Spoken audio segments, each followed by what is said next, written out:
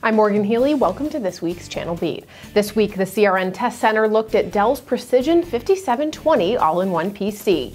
It has a touchscreen, powerful processing, an adjustable articulating stand, and one feature you wouldn't normally expect in a business computer. The Dell 5720 is priced to be less expensive than the upcoming iMac Pro, but that doesn't mean it's cheap.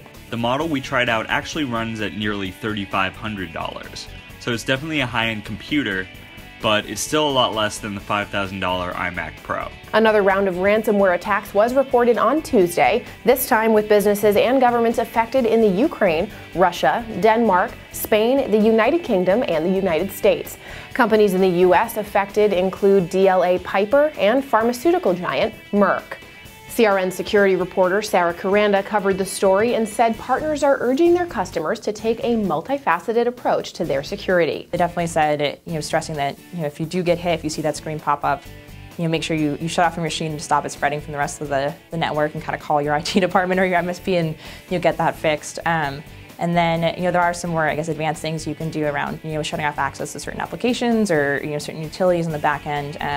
But a lot of the partners said definitely, kind of start with getting, back to those basics and, getting those locked down and ready to go for in case the next one rolls around. The attacks come on the heels of a massive outbreak of ransomware last month, with WannaCry ransomware hitting more than 200,000 computers around the world. For the latest CRN security news stories, you can visit crn.com/news/security. Apple CEO Tim Cook made a surprise appearance on stage with Cisco CEO Chuck Robbins at the Cisco Live event this week, as the two CEOs said their companies are extending an ongoing relationship around enterprise security and networking. Tim Cook said that the combination of Cisco and Apple products in the enterprise will lead to a safer, less worrisome environment, because both companies are known for tightly coupling software and hardware. One partner told CRN at Cisco Live that he sees a quick benefit for solution providers that are working with the two companies. Chris Botger, CTO at IVCI, said, quote, "We would see that a Cisco solution is a better return on an organization's investment as a direct result of not only lower costs in insurance, but more importantly, the reduction in costs associated with an actual security breach." As partners look ahead to the opportunities in artificial intelligence and machine learning, they might want to read this week's interview with Dell Technologies CEO Michael Dell. In a wide-ranging interview with CRN, Dell said that he is watching AI and machine learning technologies closely to see how best to implement them in enterprise systems. AI is powered by data, he said, and a huge volume of the enterprise data in the U.S. is stored on Dell EMC systems.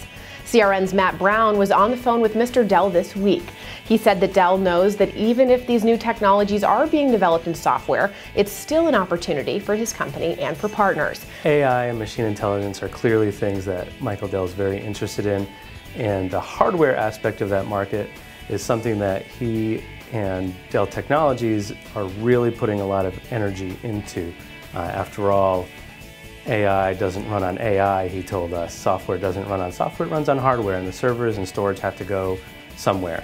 And it will be sort of forward-looking, smart channel partners that really get in on that market as it starts to heat up. That's what we have this week for Channel Beat. For more news and top stories, stay tuned right here on crn.com.